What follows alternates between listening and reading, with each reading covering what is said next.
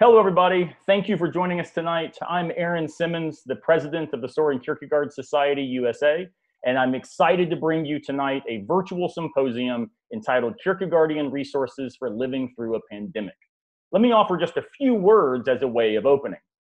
First, Kierkegaard reminds us that we should be wary of speculative abstraction and instead focus on the realities, struggles, joys, and frustrations that constitute lived existence. In my own life, I've often said that it is Kierkegaard who has allowed me to remain a Christian. But perhaps I should also add that it is Kierkegaard, at least as presented by my former teacher, David Kangas, who taught me what matters about the practice of philosophy, namely careful and nuanced thinking in the service of an engaged, earnest, and invested life. As such, this symposium is not an attempt to make our favorite thinker everything to everyone. That is, in fact, a dangerous way to approach any thinker because it invites us to become disciples rather than conversation partners, especially in a time when political loyalty is increasingly a litmus test for communal belonging. Kierkegaard reminds us that we must remain more committed to truth than to our own preferences. Accordingly, this symposium is meant to be an opportunity for a group of distinguished scholars to think together and model what it looks like for philosophy not simply to be applicable to the so-called real world, but actually stand as an invitation to consider what world we can together make real. Philosophy for the Greeks was a way of life. And yet in the contemporary world, it has often just become a good way to get into law school. That said, in times of crisis, times like these, in this pandemic, we are often thrown back upon the bedrock of our existence in ways that reveal what has always mattered and also allows us to interrogate the idols of our own making that may never have mattered in the first place. I am joined today by four amazing thinkers, all of whom have helped me to understand Kierkegaard as well as the idea and practice of living well. First, Ada Jarsma, the philosophy department at Mount Royal University. Second, Christopher Barnett, Department of Theology and Religious Studies at Villanova University. Third, Sergia Hay, philosophy department at Pacific Lutheran University, and currently the American Philosophical Association representative for the Soren Kierkegaard Society. And finally, Vanessa Rumble in the philosophy department at Boston College and a former Soren Kierkegaard Society president. Thank you all for being with me. I am genuinely honored to have you here and excited to hear your thoughts on how Kierkegaard can offer resources for living through this very strange time in which we find ourselves. The way this symposium is going to work is that each of our participants will have 10 minutes to offer just some genuine reflections and general ideas about how Kierkegaard can help us where we find ourselves and also help us move forward in productive ways. Our first participant is Ada Jarsma. So Ada, take it away.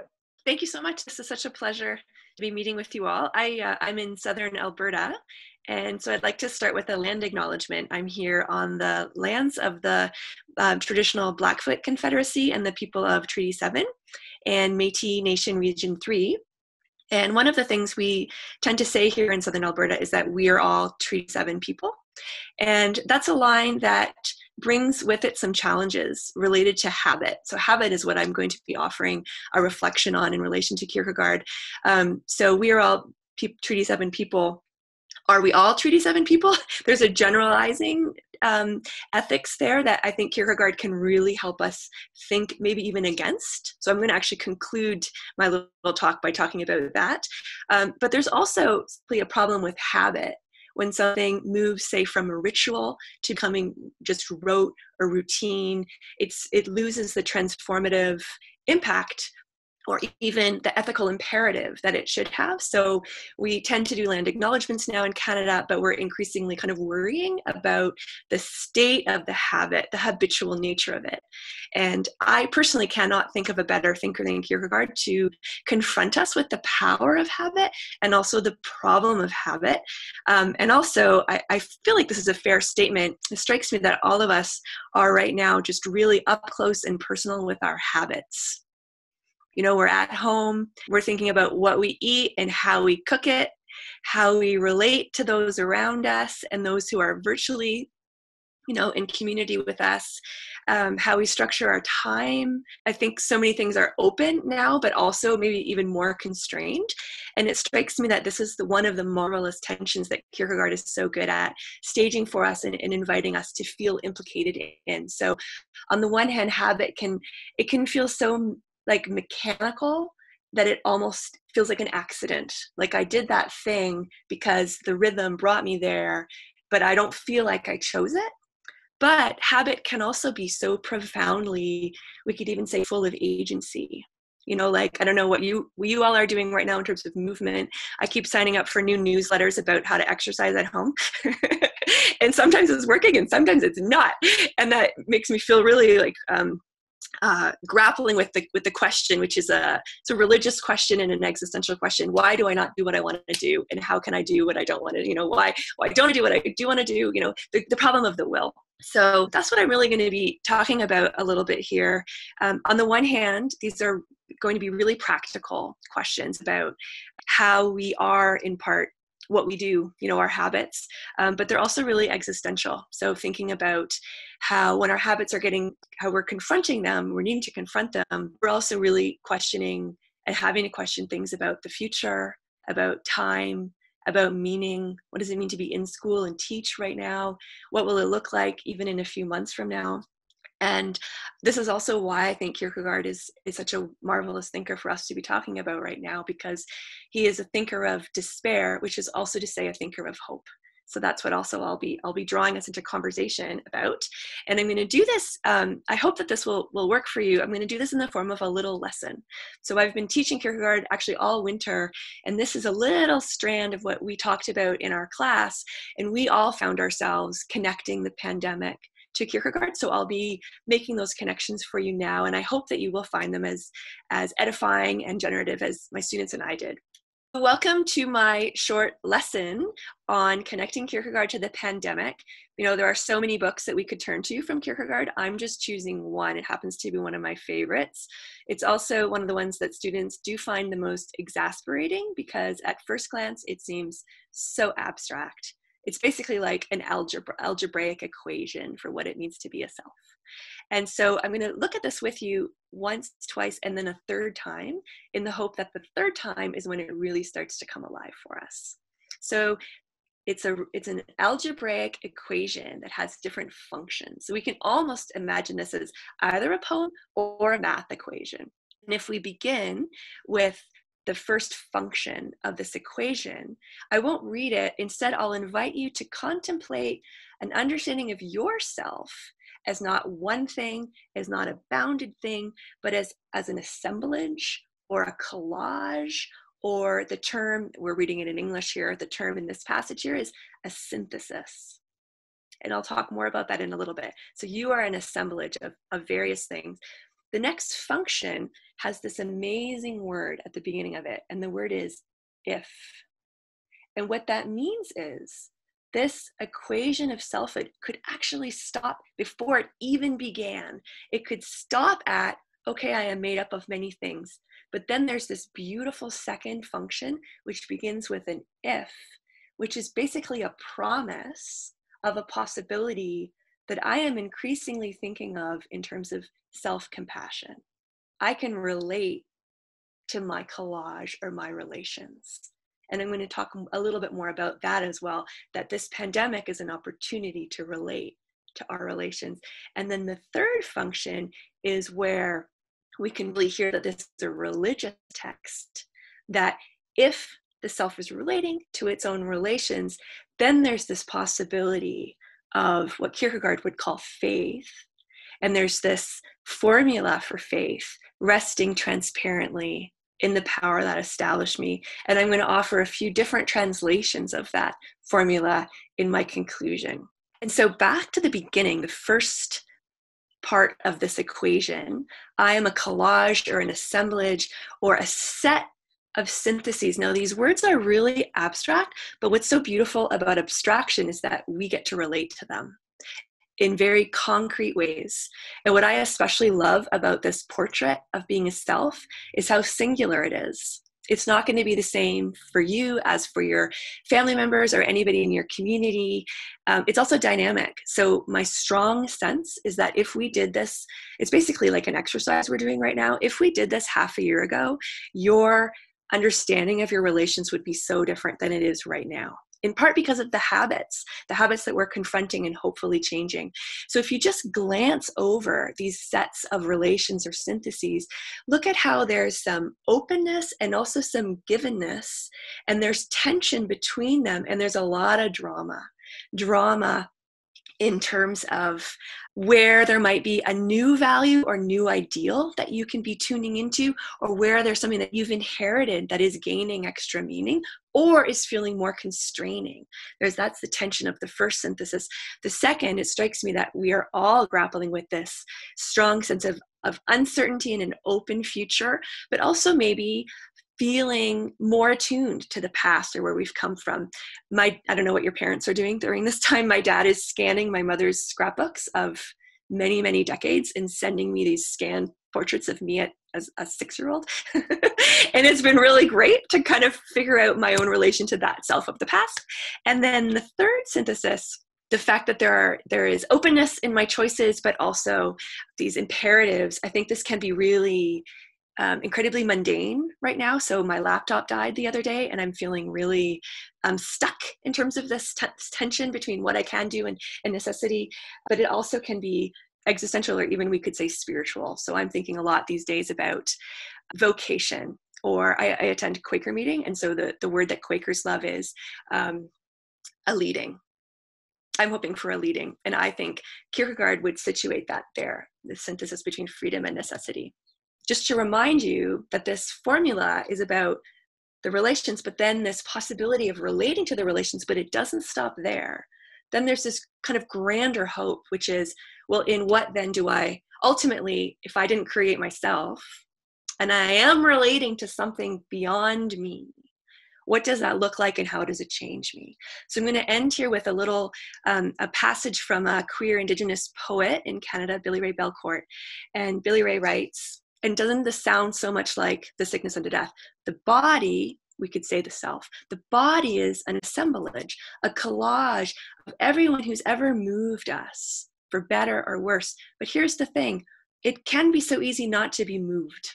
And it strikes me as part of Kierkegaard's description of despair, and the kind of intense despair that transforms us and connects us to others and to something beyond us. That is a portrait of being moved, and that is not a neutral thing. So if you are Indigenous, if you are a settler like me, being moved is going to be very different. It's going to implicate us differently. And this is why I tend to think about Kierkegaard as, unlike, say, Nietzsche or Freud, who critiqued a lot from without, Kierkegaard is a critic from within, which means that we can implicate ourselves in the systems we're part of. And this is what the pandemic is doing. You know, are we going to wear masks? Are we going to go to the store? Who are we going to social distance with? And now laws are changing. And so we are all on the hook for making these really profoundly important and difficult questions. And so the end of Anticlimacus, the sickness unto death, the end of this formula is resting transparently in the power that established me. We might call that God. My mother would call that God. Habermas, a wonderful contemporary philosopher, calls that language. Being moved and resting transparently in what he calls the transsubjective powers. Simone de Beauvoir calls that the we. I am ultimately always moved by the we. And I'll just be honest, I moved between all of those translations. And I hope for all of you that this pandemic is a time to not only relate more to yourself in self-compassion, but also to find yourself moved in a way that will connect you to the divine, or to community, or to language and your own art practice, or whatever it is that you are doing, in the hopes that this will really sustain you in this time. Thank you so much. Thank you, Ada, so much for that lesson, the invitation to think with you. And I should say it's strange to do these sorts of things because we are sort of like comedians without an audience. And of course, those of us who have been in the Academy very long have probably given talks when there were more people on the panel than in the audience. So in this case, we'll assume there's this uproarious applause and cheering and air horns behind us. So really well done. Thank you, Ada. to our viewers, we'll come back and have a discussion at the end among all of our participants. And so we're going to move now to our next presenter, and this is Chris Barnett. Chris, the floor is yours. Tough act to follow, a very organized presentation. I'm going to be sort of more off the cuff here, but I've thought a great deal, like Aid. I wasn't teaching Kierkegaard explicitly this winter, but obviously always in my mind, and I've been thinking a great deal as the crisis has unfolded about a lot of Kierkegaard's thoughts, whether they pertain to, let's say, a book like Works of Love and what it means to love the neighbor. But probably more explicitly for me, I've been really thinking about his analysis of technology. And some of that is it has a lot to do, I should say, with some of the work I've been doing. I published in August, I came out with a book called Kierkegaard and the Question Concerning Technology with Bloomsbury Academic. It strikes me that the book is very relevant. I've actually sent a couple of emails to other scholars publishing in the field kind of saying, like, there are a lot of them are sort of sounding off on Twitter and what have you. You should read this person, or you should read that person. And I'm like, you should read Kierkegaard. Like, he has a lot to say about these issues, I think. And a lot of the interest for me anyway in connecting Kierkegaard to technology began when I started teaching a course at Villanova called God, Spirituality, and Technology. And of course, I assigned all the usual sort of, main players in the philosophy of technology, especially in its humanities iteration. So Martin Heidegger, Jacques Ellul, Hans Jonas. And then I also assigned more popular texts like Sherry Turkle's books on the use of social media, or Nicholas Carr's book called What is the Internet Doing to Our Brains? I think it's The Shallows, technically. What is the Internet doing to our brains? And anyway, along the lines, of that, I mean, I started seeing connections. It's some rather obvious, and then some more sort of subtle in Kierkegaard's thought. And I kind of wondered, like, to what extent did Kierkegaard interact with technology? Now, my old doctoral supervisor, George Pattison, has written some about these issues, like connecting Kierkegaard, for example, to Deer Park, right? Which those of you who've been to Copenhagen have probably ventured out to Deer Park before. And we all know that in the postscript, Kierkegaard envisions an outing to Deer Park and how can one relate to God in the midst of such sort of bourgeois comforts and so on. But I thought there might be more in the journals than that. And that's sort of where this whole project for me took off. And ultimately, I sort of hit on that Kierkegaard had a lot to say, usually in the journals, occasionally more subtly in the authorship, about modern transportation, about modern communication. That's the more obvious one, I think. And then also about urbanization. I mean, a lot of times we assume that his notion of the crowd is a kind of abstract, sort of concept. But we forget that, he lived in a time of great urbanization, not just in Europe, but also in Denmark. And he was very much aware of how the city was changing our consciousness and so on. And it strikes me that a lot of the themes that have emerged out of the COVID-19 crisis are related to precisely those issues, right? I mean, on the one hand, we know about how sort of global technology and massive modern transport easily transports illness and disease around the world. We've seen the airline industry hit hard by this very thing. When it comes to urbanization, we know cities are hit the hardest, right? And a place like New York City, has experienced a great deal of crisis due to the pandemic in a way that maybe other places we hear a lot about, different states, Wyoming or Nebraska, what have you, who don't see the crisis in the same way, but they're not as urbanized as places along the Northeast coast. So that's another factor, I think. And then finally, I think Kierkegaard had a lot to say about modern communication. And this is what I probably will focus most on. But it strikes me that a lot of the sort of, there's really two crises, I guess I should say, when we're talking about COVID-19. I mean, one crisis is, of course, the medical crisis, right? And how to get a hold of what's going on with the coronavirus, and to what extent can we develop a vaccine, or is there a pharmaceutical treatment that might help us move on and get back in school and what have you. But the other crisis, I think, is a crisis of information, right? I mean, there's a constant question about who's telling the truth, and you see it on Facebook, you see it on Twitter, you see it on the news. And every side seems to be claiming that they have, as it were, purchase on the truth. And if only we would just listen to them, the whole thing would be settled. This is what we should do here. This is what we should do there. And of course, predicted that this is exactly what would happen in a kind of, free press, scenario, right? I mean, if you go back to his encounters with the Corsair, right? It's sort of really beginning in the late 1845 and then carrying on through much of 1846. I mean, one of the concerns with the Corsair, it sort of, sold a great deal of papers using sensationalistic yellow journalism to sort of attract attention and so on. But Kierkegaard didn't think it was only the sort of yellow journalists, right, that would cause this problem. He saw, really going back to the 1830s with a lot of his debates in the student union and the University of Copenhagen, that the free press itself would create an environment where information would be questionable, constantly doubtful, and leading to more and more reflection. And as we know, another sort of aspect of this that Kierkegaard raised was that the more reflection, right, the more we feel paralyzed to do anything. And I think a lot of us can sympathize with that right now. Like, oh, this is what I want to do. Wait, no, I just saw another article. I have to wait. No, I can't do that right now. I'm going to go here. I'm going to go there. I don't know what to do. And there's that sense of paralysis. I need to know more. I need more information. And then there's also, I think, the phenomenon of leveling, right, which Kierkegaard suggests really emerges from a kind of envy that's as it were, conjured up by the media, right? There's a sense of like, well, that person said that pretty well, but I think I could say that better. Or I really like the way this person put that. And there's a kind of constant sort of skepticism regarding the quality of our interlocutors, the degree to which we can trust their information, and so on.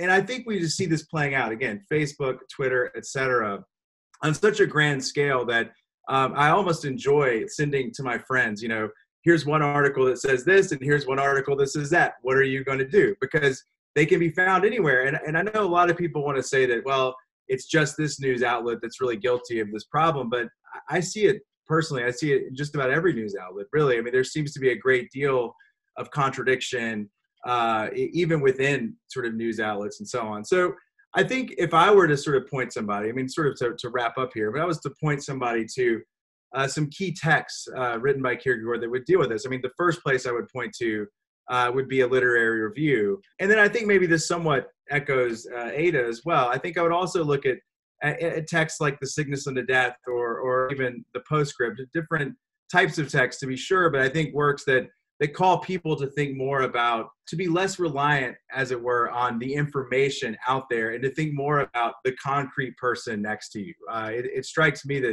that's maybe the simplest way to deal with this crisis. I mean, in a sense, it raises, the sense of powerlessness that we all have when these sort of global issues arise.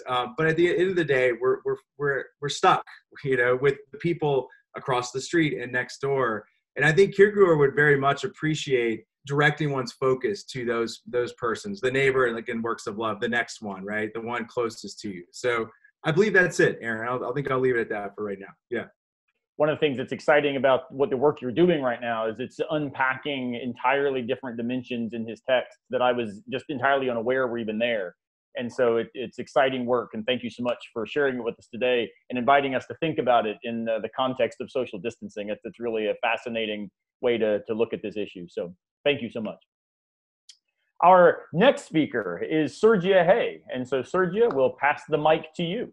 Thanks, Aaron. And Ada and Chris, thanks for what you said. I'm finding that there's already some overlap in what we've been thinking about, maybe. So I'm excited to be part of this conversation. And Aaron, thanks for putting it together. So when Aaron first prompted us to think about this, I thought of a bunch of different kinds of issues. So Chris, I was thinking about the problem of authority, which is something that you were mentioning. The main things I thought about were these three things. So education has really been on my mind. Having a lot of conversations with students about online education and how it differs from classroom education. So we've been talking about what is this that we're doing and how should it be done? And I particularly think about the lectures on communication, which for me are really lectures on education. So I've been thinking a lot about that. I think Kierkegaard also has a lot to say about health and illness and about all of its varieties. And so that's been something else on my mind. And I've also been thinking about how he connects freedom to anxiety. And then I've been thinking about how our lack of physical freedom produces its own set of concerns about how we are to reinterpret other kinds of freedom that we have. So in the construction of habits, the deliberateness of our actions and all of those kinds of things. So I've been thinking a lot about all three of those things, but what I wanted to talk about tonight actually was something different, and that's I've been reading The Lily of the Field and the Bird of the Air, and in part 3 he makes a connection between perishability and joy, which is so, at first seems so dissonant and strange, but I found that there's so much richness in this that it just really struck me in reading this at this particular moment in time. I think the pandemic has really raised our level of worry. Things that were unstable before this have been revealed in a new way, having to do with economies, our criminal justice system, food security, healthcare system, the treatment of the environment, even the stability of higher education right now. I think everything's been thrown into a different kind of light. And so things that were unstable before, right now all of a sudden appear to us in different ways where we're revealed that they're weaker or maybe more unjust. So these problems are more visible. So I've been thinking a lot about worry and about the nature of worry. So I've turned to this text because this is where he sermonizes about the passage in Matthew that says, do not worry about your life, about what you will eat and what you will drink, which hits a really strange note right now while we are thinking about sick bodies and about hungry people and about the possibility of more sick bodies and more hungry people, to include ourselves. And so I've been thinking about, well, what does he say about this? Because it seems so relevant right now. So I read this text again, and what hit me really was this particular pairing, this pairing of perishability and joy in the third section, which comes after 2 different sections about silence and obedience. So it was interesting because it's really a fusion of irreconcilables.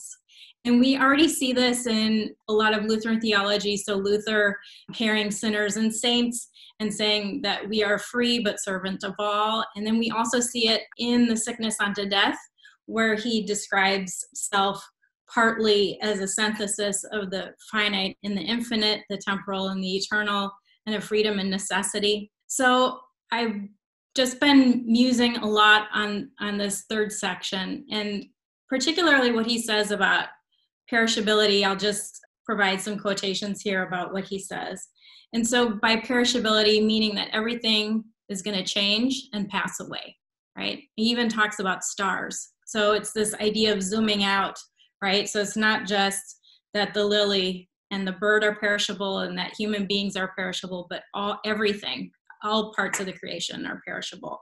So he says, the whole world with everything in it shall be changed as one changes a garment when it's discarded.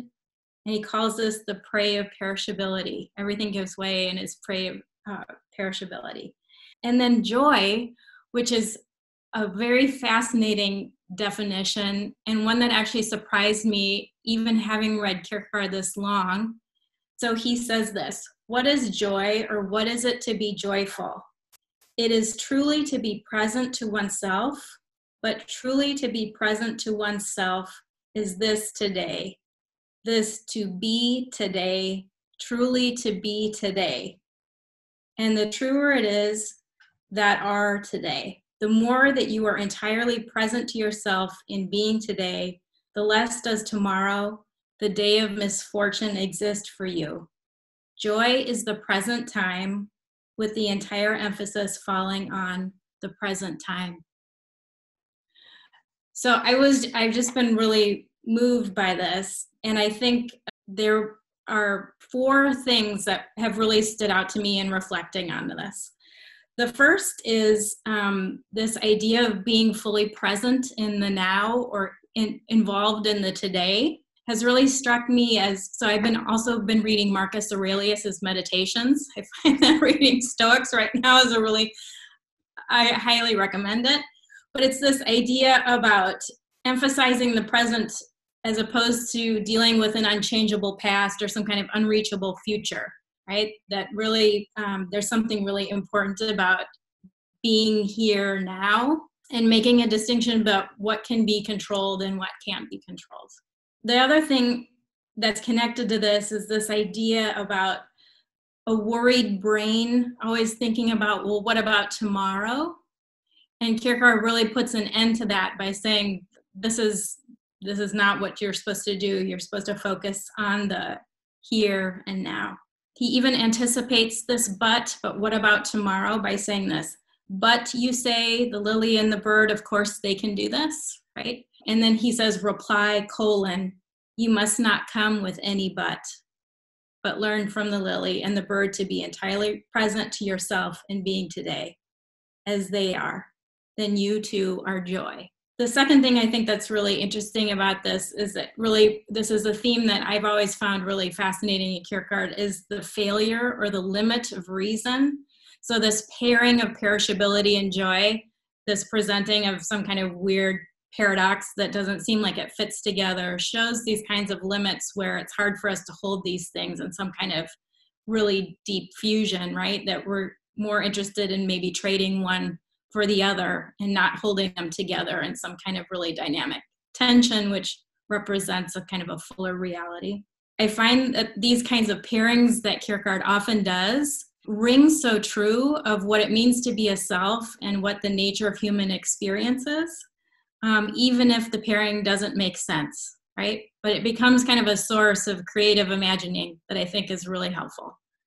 The third thing that I think is interesting about this and is related to this idea about reason is that we're not masters of everything, and that we have a limited understanding, that we can't do anything to change the nature of our perishability, although we would like to, and we try to with technology or by keeping ourselves busy, so that there's kind of a mirage or illusion that covers up our perishability. But I think being reminded of this is really important.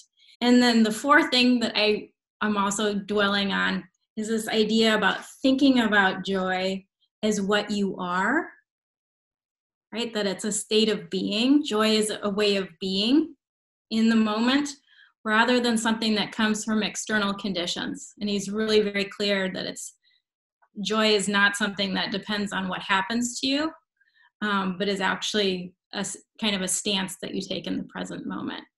So I've been really moved by reading this, and I've been talking to some friends who've been reading Kierkegaard in these recent days as kind of a devotional reading. And I think sometimes texts like this can be really helpful, especially when we have a lot more time to be introspective. Thank you, Sergio, so much for those wonderful reflections. That text always has, for me, been one of the great texts on modeling what trust looks like as a sort of lived practice. That moving from silence to obedience to joy is this way of living out, finding yourself, as Ada said, resting in something greater. And as Chris has modeled, it's hard to rest when the world moves so fast, right? That our living is such a speed of technological progression that it's hard for us to slow down and realize, look, the birds might have something figured out. So thank you for those wise words, Sergio. We appreciate it. And our next presenter is Vanessa Rumble. And so Vanessa, we will turn the mic over to you. Thank you, Aaron. It's wonderful to see Aaron and Sergio today and to meet Ada and Chris. I'm surprised how much technologically we can create the feeling of almost being in a small room. But I realize I'm the senior dame today, which is a very strange feeling. Also a very strange feeling to be in a 5-person academic group with 3 women. And so I have to thank you, Aaron, for that. I don't think that's ever happened to me in my entire academic career. But that's exciting in itself. So I wanted today just to I guess here in Corona times, as people have mentioned, I am also thinking something about the past, and I want to be continuing thoughts that some of you may have heard at previous conferences of pairing Kierkegaard and Martin Luther King Jr. in their relationship to time, because this is something I want to keep on working on. So I thought I would just take today as an opportunity to do that. Also, I hope that you'll forgive me if I'm sort of on the heavy side. Coming at the end, I figure I can move from perishability to just death. That we know where we are right now. These are serious times for many people. So let me just read a little bit and talk through a few things. I think our thoughts really come together very nicely in what we've been reflecting on and what we've been thinking about. And my mind will really hook back to Ada's talk. So Aaron's asked us today to say a few words about Kierkegaard and COVID and to locate some philosophic resources, he said, for a time of crisis. I like to think that Kierkegaard would be largely silent and appropriately modest in the face of the discipline and bravery and endurance that we've seen and continue to see in so many. And in the face of those lifting the weight of this crisis right now, I'm not sure that Kierkegaard would reach first for his intellectual toolkit, or I guess I hope not anyway. But Kierkegaard, as we know from his writings, did want to speak to people in their quiet and lonely hours.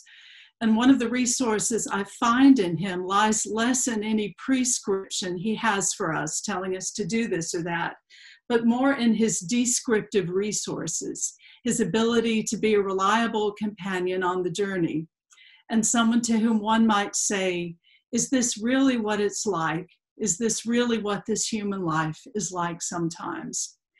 And part of Kierkegaard's brilliance, I think, lies in cutting through the platitudes that we hold on to in daily life and pushing us further and further off from the shore, far enough out so we reach a place where it's not altogether comfortable to be. As Simon Critchley pointed out the other day in his New York Times forum, The Stone, quote, most of us, most of the time, are encouraged by what passes as normality to live in a counterfeit eternity. We think things stay the same, as Sergio just said. And there's no question that COVID challenges that assumption and brings us face to face with the fact that COVID or no COVID, we're ultimately just passing through. And all of us, but maybe especially philosophers, want to get our heads above that, outside of that, to, as Kierkegaard would say, to survey that sub specie eternitatis, which we can't do. So all of us, but maybe especially philosophers, want to get our heads above the flux and the disorder of the everyday to see where we stand. What's the latest news? How are the state COVID charts looking? Are friends and family okay? How about ourselves? Are we basically decent people doing our part? Many use Kierkegaard's philosophy, and particularly his stages of existence, as ways of trying to provide a handy map for locating ourselves spiritually and morally. But others, I guess like myself, see much of his work as offering not maps of existence, but teaching us instead just how desperately we want those maps, some way to stand outside of life rather than within it. And I think here, Serge's remarks about perishability and joy are sort of just, it's the difficult space I think he's trying to funnel us into.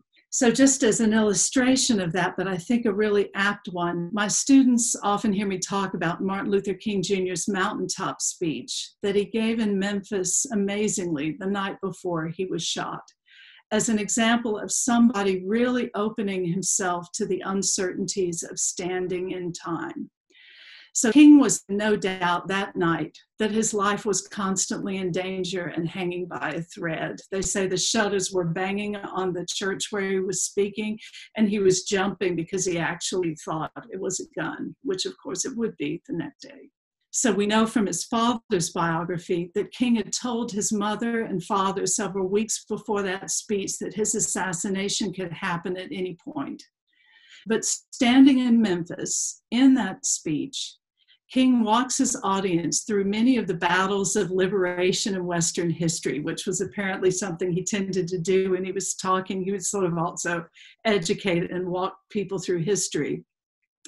But that day, he imagines, that evening, that God gives him a chance to be part of these other battles, and he turns, or these sort of other revolutions or freedom movements. So he touches down at different points and talks about Moses and Egypt, Martin Luther and the 99 Theses in Wittenberg, FDR even in the US during the Depression. But in the end, King's point is, he says he wouldn't have wanted to be part of those battles where he could have known the cost and the outcome in advance and would have known, of course, that it was a battle for the good, presumably. But he says instead, and I find these words just amazing, the night before he dies, that he is happy and thankful to be in Memphis because, quote, something is happening here.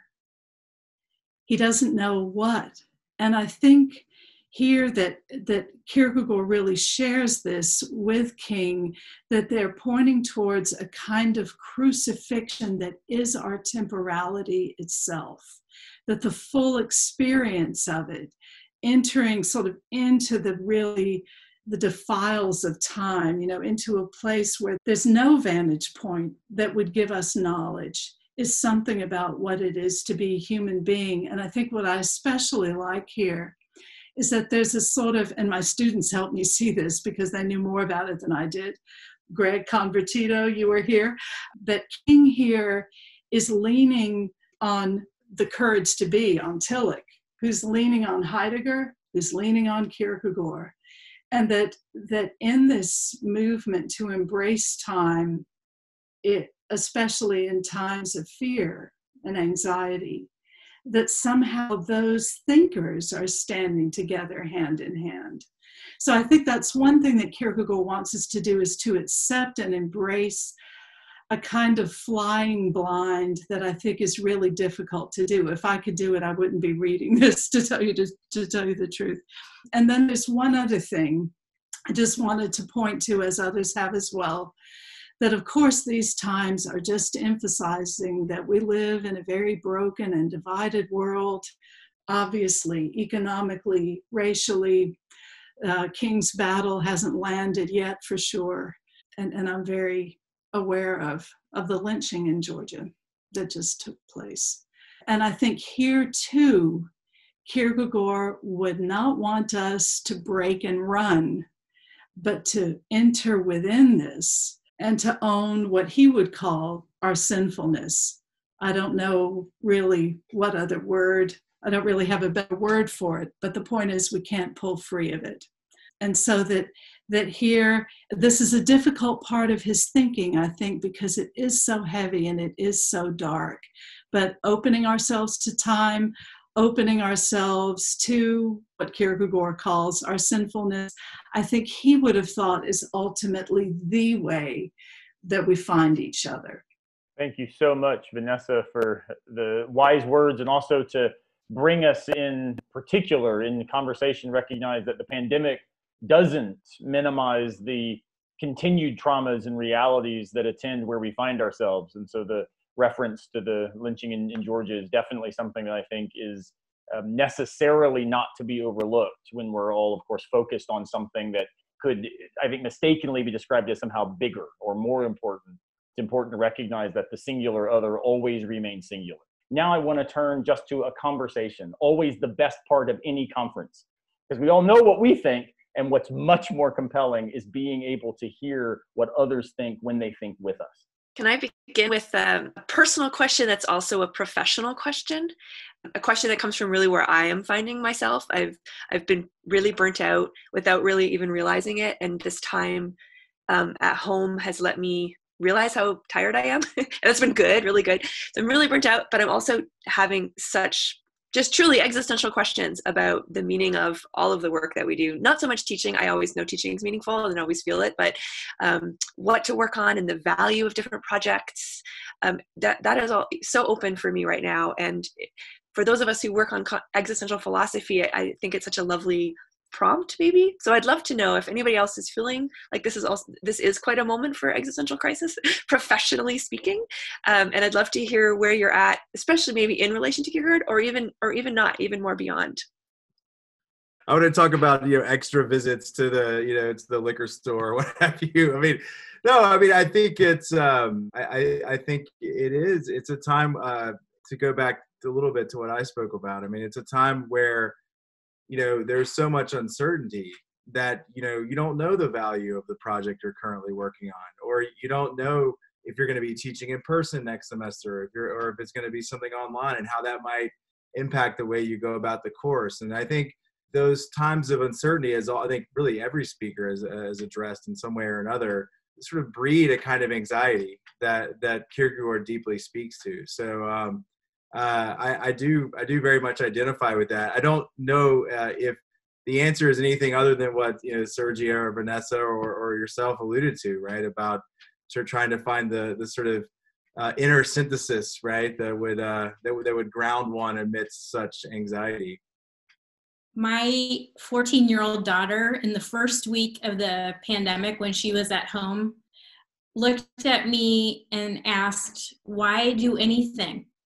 And she wasn't in a moment like to give up or just roll over or whatever, but I think it brought all those questions that you were just asking about really to the forefront, because when we're involved in a busy day-to-day schedule and are tired and are just trying to keep up, those questions get crowded out that are always there, right? And so in a certain sense, this has made so many things visible. I talked about how this makes things like food insecurity visible and a messed up criminal justice system visible, but it also makes our own, like, what's our purpose? Why are we here? What are we doing this for? And so it was really thrilling to hear a 14-year-old ask that, because her busyness stopped, at least paused for a little bit, and she was able to ask that question. So I was thrilled. And of course, she has two parents. Think everything can be solved with books, which is not true. But we're like, let's start a reading group. So she's been reading Marcus Aurelius with us. But that's not really it, because it's really to be found, I think, in the walks that we take with her and the creation of a new kind of order to the day.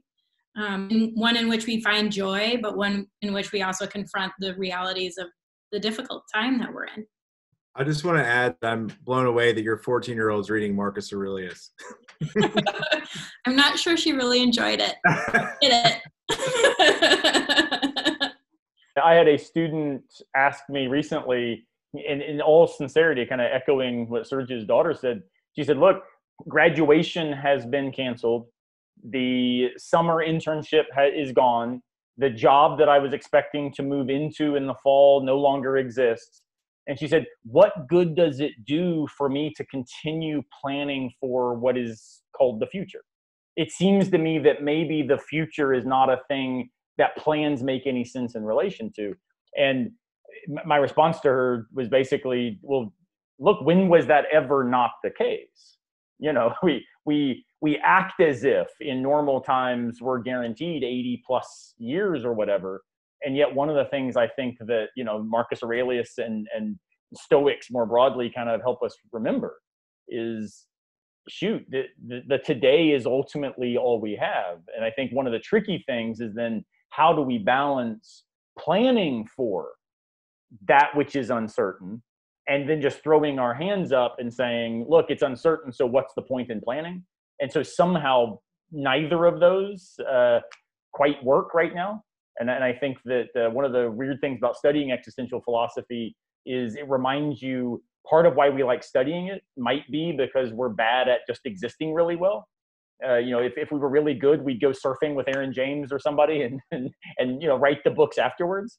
But I think these are really important questions.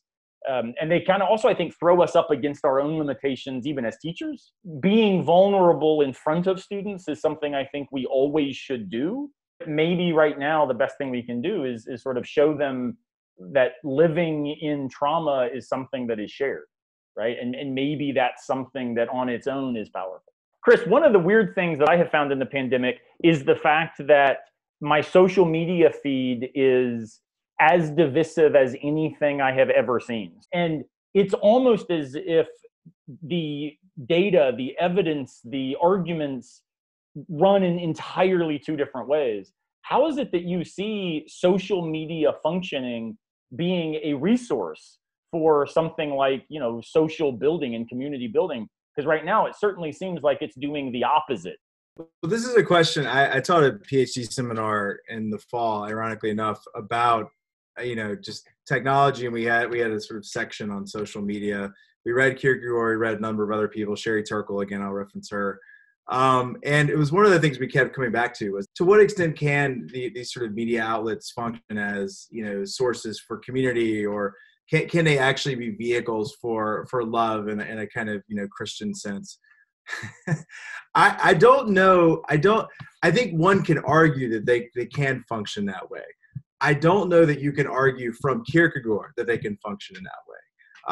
And I think, one reason why is I think he's got this great skepticism about, the crowd and the sort of cacophony of voices. And I think, it's okay, right? We don't have to agree with Kierkegaard on everything. And I think there are sort of opportunities or functions within social media that perhaps don't have to lead down a road of divisiveness, as you put it, Aaron. But I think Kierkegaard is very skeptical about sort of everybody having a forum. I think he would be totally unsurprised by the rancor and the arguments that unfold on Twitter, because he already saw that emerging in the press of his own day. I mean, there's a journal passage where he talks about running into people on the streets during the Corsair affair, and he references a couple. I think one of them is like the night watchman, and the other is a bartender.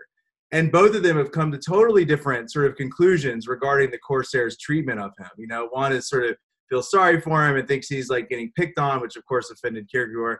And then the other one, as I recall, felt like he was a slime ball, right? And that, that the Corsair totally got it right, and Kierkegaard is like, neither side is exactly understanding this correctly, but this is what happens when you have subscribers and gossip and it almost feeds off of itself. And there's something that I've reflected a great deal upon is that I don't know that this can be brought to a halt, as it were, by the technological sort of media themselves, right? I think the individual has to bring it to a halt in some way, and that's where I shared Nicholas Carr's concerns, for example, about how it almost changes the way we understand or relate to one another. I know relationships, even very intimate relationships, can be strained by just, let's say, the kind of interactions one has on Facebook or Twitter.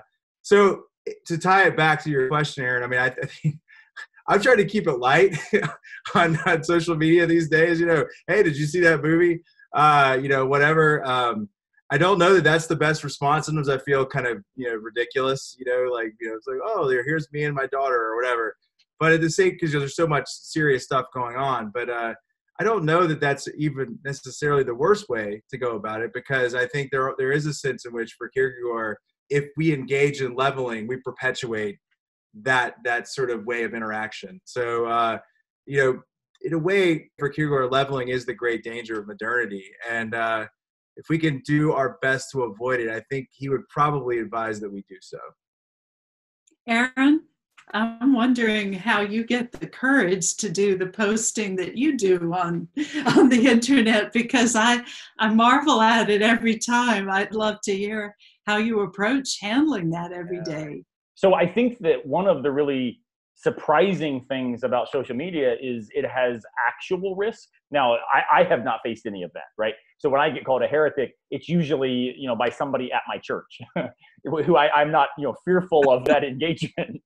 It doesn't come without personal cost, I guess is my point, right? For me, it weighs heavily on me because I take discursive hospitality so seriously that I'm always trying to find a way to say, all right, what am I missing about the view that I think is absolutely bizarre?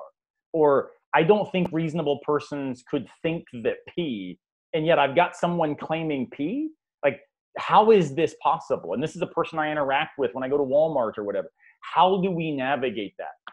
And I would say I don't think it's courage. I think it genuinely is.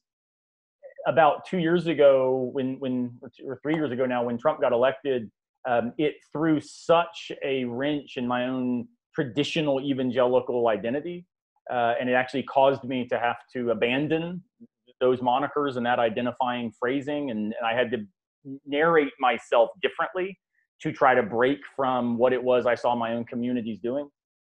So now I identify as a Pentecostal still, but not as an evangelical.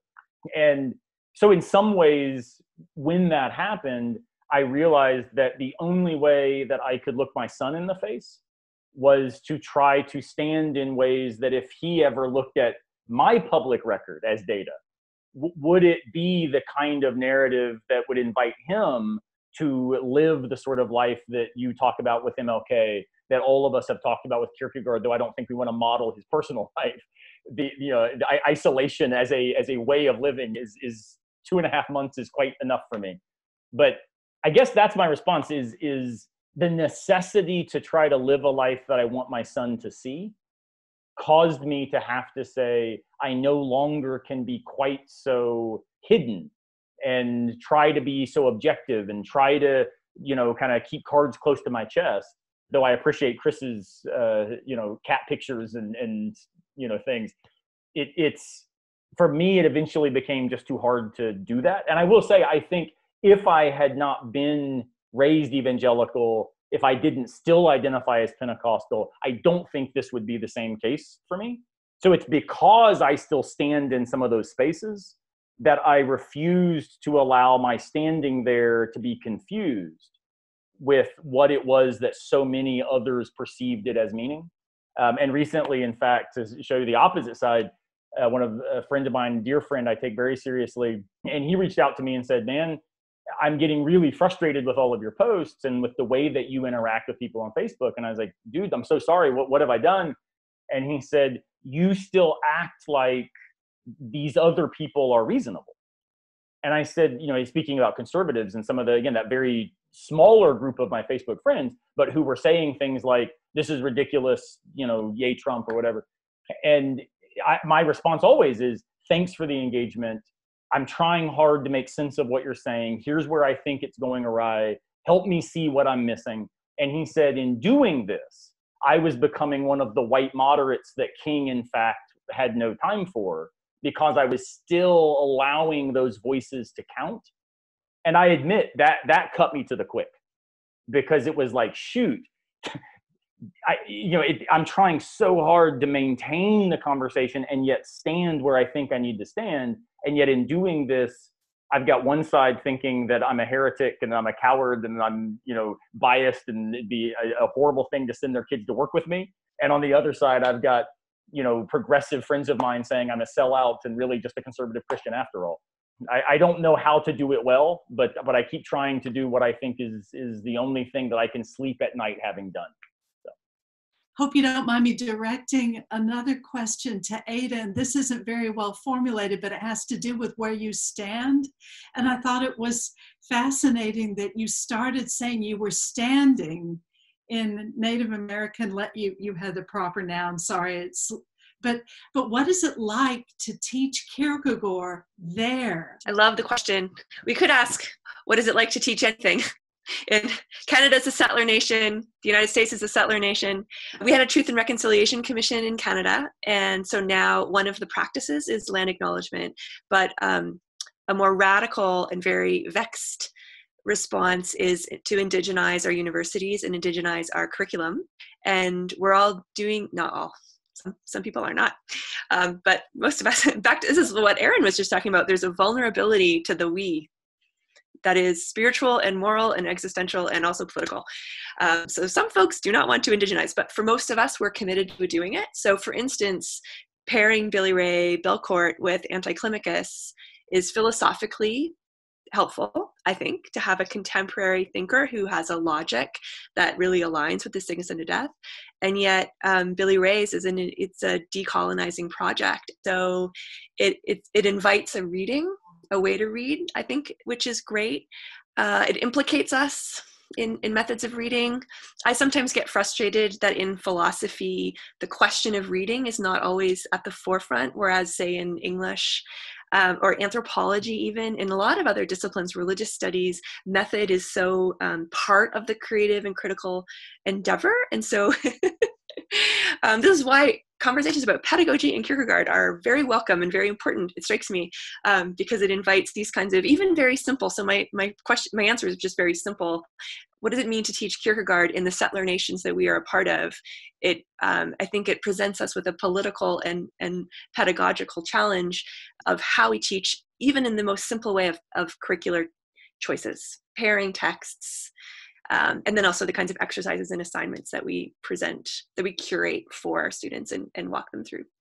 Sergia, a question that I have about the way that you navigated perishability and the relation to joy is, how do you see that? You mentioned your daughter. How is it that you teach that intersection?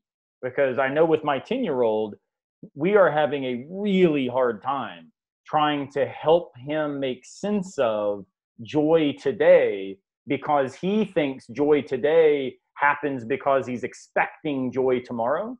That, we'll get to the beach, in July, which we now won't, or then we'll see grandma in June, which we now aren't. So how is it that you're able to narrate and present this in ways that invite your kids to be able to live into it? Because I know I'm really not doing it well. I don't think I'm doing it well either.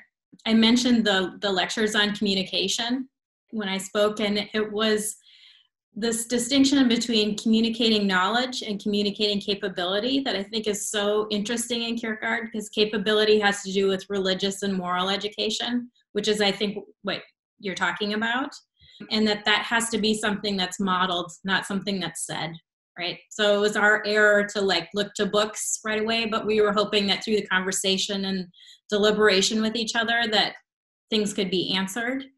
But I remember also in the first weeks of teaching online that a student asked me, what are you looking forward to? And I found that to be such an uplifting question, because everything just seemed really hard at the moment, switching to online format, and things were really scary. We didn't know what the curve would look like the next day and the numbers of deaths, and there's so little known about the disease and its transmission and why it affects certain people. And so the question of what are you looking forward to, which is a question about tomorrow and about the future, was something that actually was very wonderful to think about. And so I think this question about joy as being something in the present, but it was her asking that and then us being able to share that in that moment, that was really the thing. Yeah, I think, also trying to think about how attitudes of students have changed over the course of this time too. I know that at the beginning there was so much resistance to moving online and feeling that they were really missing out on the classroom experience and the spontaneous sharing of ideas and all of the things that we value that takes place in the classroom, to kind of an evolving sense of, well, this is what we're dealing with, and we still have opportunities for connection, and finding that in small groups like this, that's more likely to happen in a Zoom of 30. Yeah, reinterpreting our experience, I think. That's a great question. I don't know. My answer is I don't know. Always the best answer in philosophy, as far as I'm concerned. I was going to say that may be the theme for the whole evening, right? Everybody keeps referring to uncertainty and the unknowable and so on. So good summary, good way to sum up the whole sort of discussion, I think. It's true. And maybe as a way of closing out, a question for Vanessa that builds on what you've just said, Sergia, but connects to your consideration of MLK, which is one of the great things that King offers is a narrative of hope, right? The arc of the moral universe is long, but it bends towards justice.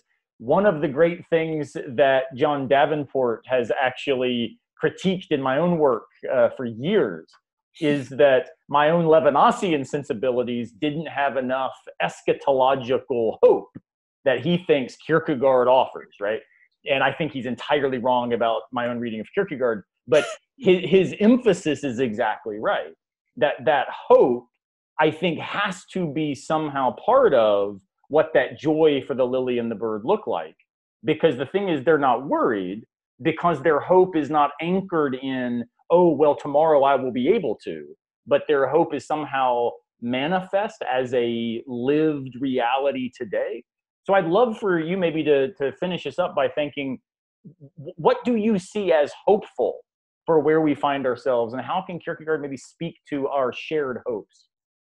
Well, again, a theme I think that speaks to my great age is that the older I get, I'll rediscover these things in Kierkegaard. Like I mentioned to you earlier that I was seeing these similarities between Kierkegaard and Nietzsche, and I didn't mention it or I couldn't weave it into what I was doing tonight. But it's like the way, and this is very much speaks, I think, to Chris's theme, you know, that they saw that we were going to lose the sense that this life is ours. You know, that we, I mean, granted, yeah, our freedom's limited, all that, but that we have a life to live. And I mean, yes, it ends, but all the more we have the great adventure and like to seed this to all the various forces. You know, another little example I didn't get to work in is watching this commercial every morning. My husband and I watch it about the before and after of these people that are trying to get rid of the wrinkles or the furrows in their brows. And every time I look at this, and it's unreal, I think the before is the same as the after. You are looking at your aging face. This is the promise. We have a life. It does not last forever. We can live it. I just think it is the great adventure and need. And I guess I've heard this so many times, you know, that they understood that we were losing this, but it struck me more forcefully this time teaching it to students that how afraid we are to take our lives, you know, to live our lives. Sometimes I feel like we'd sell it for a dime, you know, let anybody else live it. That's despair, right? But what about the hope that we get to? I think one of the ways that we live our lives is by inhabiting questions that matter. This is what I invite my students to every single day. And we always start my intro to philosophy class by reading David Foster Wallace's This Is Water. And we end the very last day by reading David Foster Wallace's This Is Water. And the whole idea is pay attention to what you think is obvious because it probably isn't, right? We should put question marks where everyone else puts periods. So I want to end tonight by asking each of you, what is a question into which you are currently living? And we'll start with Vanessa and do a backwards jaunt to Ada, and you'll finish this up tonight, Ada. So Vanessa, what is a question into which you are currently living? Well, I guess I'm thinking about Kierkegaardian shame. So I guess that's the opposite of what it is to not quite be able to step into your own life. That's wonderful. What about you, Sergio? What's a question into which you are living? I think as a teacher, because I've been just thinking about education so much, is how to know how to ask the right question and when is the right time. So hard. Chris, what about you? I could probably come up with questions, but I suppose one would be, to what extent can we trust our institutions, and at what point do we sort of give up on them, or at what point do we invest more deeply? Yeah, wow. And Ada, wrap us up. What do you think is a question into which your current existence is being made manifest? I am pondering the mystery of the we, the question of how I relate to my community and how we relate to our communities. And because I attend Quaker meeting, an unprogrammed friends Quaker meeting, that practically that translates into silence. So I'm also pondering the mystery of silence. I long ago had a fantasy of writing an article called "Was Kierkegaard a Quaker?" which is obviously, no, he wasn't. But the silence, the Quaker silence, it just maps so beautifully onto so many insights from Kierkegaard. And I am also pondering that. Ada, I'll jump in on that. I had a Quaker student a few years ago who swore to me that Kierkegaard was a Quaker. Oh, and then my wife and two of my boys go to a Quaker school in Philadelphia. Oh. So who knows, right? I am not alone in wondering. This makes You're me, not alone. I'm filled with delight at sharing this question. Thank you so much. Well, let me just say to Sergia, Ada, Chris, and Vanessa, thank you all so much. It really is, as Vanessa, you said, somehow technology makes it possible for us to share spaces despite the fact that our bodies are in different locations. And that phenomenology of shared space, this week, tonight, here, now, this has been something that has genuinely been life-giving to me. And so thank you all for your words, your wisdom, for your vulnerability, and the questions that continue to animate your life. To all of our viewers, thank you so much for watching. We hope that this has benefited you and given you some encouragement for continuing to move forward in uncertain times. On behalf of the Soren Kierkegaard Society, let me invite you to visit our website, to check out the events that we've got coming up, to potentially join the membership. We have an amazing community, an amazing intellectual group of people who think well, who try to live well, and who do it while celebrating each other in the process. So on behalf of the Soren Kierkegaard Society, thank you to our panelists and our participants tonight, and to all of you, we'll see you next time. Thank you again.